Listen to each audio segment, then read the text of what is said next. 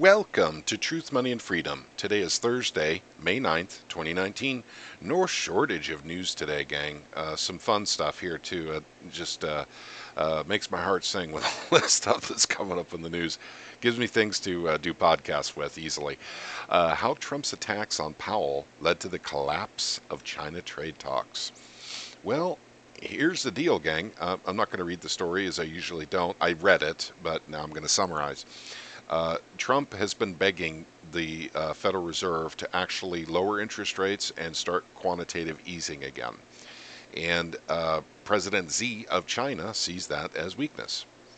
And Trump is trying to negotiate from a pillar of strength while he's begging the Federal Reserve to please turn on the money spigots again, please lower interest rates. And Xi's not buying it.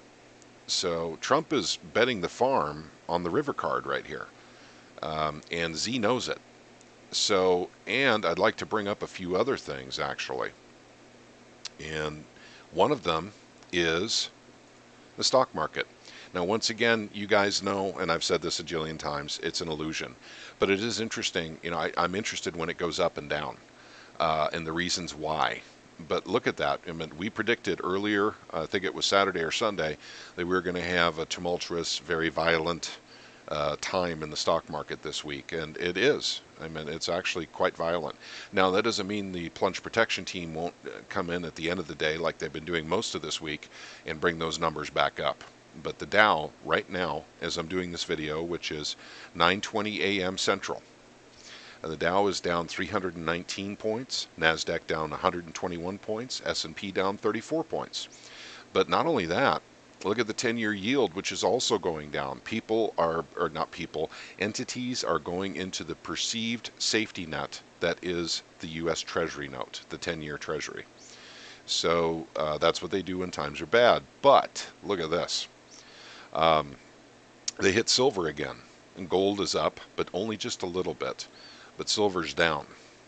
So kind of an interesting day when that happens. And the big thing is, of course, in the cryptocurrencies. We do a refresh, make sure our numbers are accurate and correct as of 9:20 in the morning Central. Right now, the coin market cap is at 187 billion. It keeps climbing. Bitcoin has now crossed over the $6,000 mark. So it's interesting that while the stock market is going down, the coin market cap is going up. Money's going into cryptocurrencies. Money's going into bonds and cryptos. Money could be going into precious metals. We would never know because precious metals are priced on the paper markets, which is kind of an interesting thing here. The derivative itself determines the price of the actual physical metal. And that's, like I said, that's part of the manipulation. We've talked about that in podcasts, before.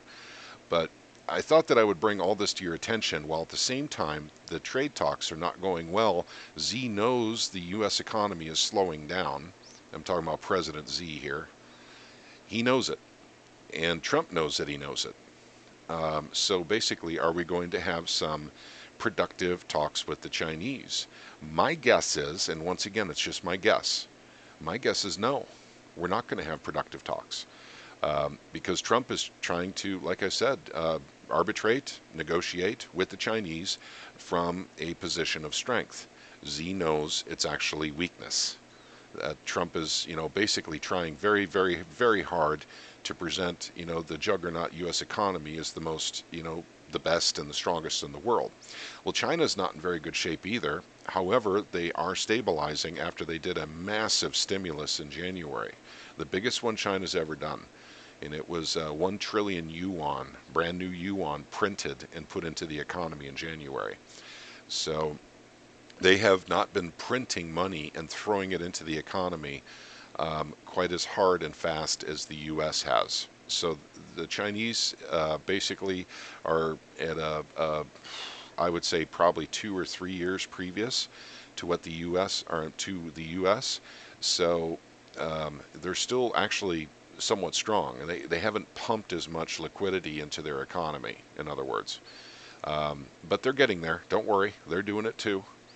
But an interesting story, and I actually did enjoy reading this story as well. I really do think that talks are not going to go well this week. I think that Trump has got to save face somehow, but I'm not sure what he'll do. But the crappy trade deals that we've had with China since 2000, I think, are still going to remain pretty much in force. Um, I don't see us actually getting forward in where it's more equal trade between us and China. That's just not going to happen right now, folks. Um, the time for that was, like I said, when we allowed China into the WTO in 2000. These tariffs should have been equalized between the two nations at this time. But American corporations, because of our fascism we have here, the unholy union of businesses and government that we have here in the United States, fascism, crony capitalism, corporatism, once again, pick your word. We have that here in the United States. And that determines basically whether or not we have equal trade, or what they call it right now is free trade, but it's not free trade, it's corporatism. So will America come out on top? I doubt it. I seriously doubt it. The Chinese are negotiating from a stronger position than we are, especially since Trump has been begging the Federal Reserve to reduce rates and to print more money, because that's the only way we can continue this thing. I mean, that's literally all we have left, gang. That is it. And if we can increase the tariffs on Chinese products, there is a possibility that we may be able to bring some industry back to the United States of America. Very little of it, but at least some of it may come back. And I don't know exactly what it would be, but you raise tariffs 25% across the board, I mean, it does help. The products will become more expensive. The Chinese have bore the brunt of all the tariff increases until now, but I'm thinking now they're going to say, nah, your people can go ahead and pay off those tariffs. You want to raise tariffs? Have your people pay them. And that's probably what Z is telling Trump right now as we speak. Where Trump is trying very, very hard to also negotiate from a position of strength, saying, hey, listen, we're the ones who sent the businesses out there. We could probably make it better for them to come home. So if you want to negotiate from that standpoint, that's my standing point. I don't think Z will accept that. I think Z understands that with our economy, we just can't do that anymore. Things will have to change in the United States. The fascism, the crony capitalism has to disappear for us to have manufacturing again. And the U.S. government is dependent on that for basically funding campaigns. So politicians are on a 24/7 thing of just trying to raise money constantly for their campaigns for the next election cycle. That's what our politicians do now. They don't legislate anymore. They just constantly make phone calls and constantly hobnob with all the big businesses. And then, of course, once the big businesses give them money, they're in their pocket. So easily controlled. So I thought this would be a fun one to bring up to you guys. But at the same time, we showed the stock market, and that's maybe a direct result of those negotiations. So, but at any rate, it is fun to watch this stuff. But now I have to get productive and get ready for work, so I'll see what I can do to upload this. By the way, uploading to YouTube is a pain in the butt this morning on Thursday, May 9th.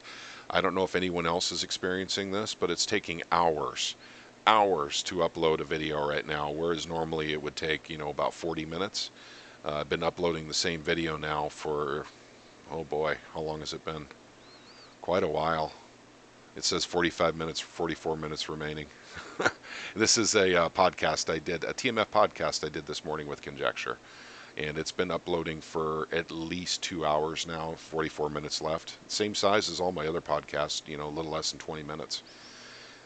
So I don't know if they're having some problems this morning or what. But at any rate, that's all I have for you right now, gang. You guys all take care. Have a wonderful day. God bless you.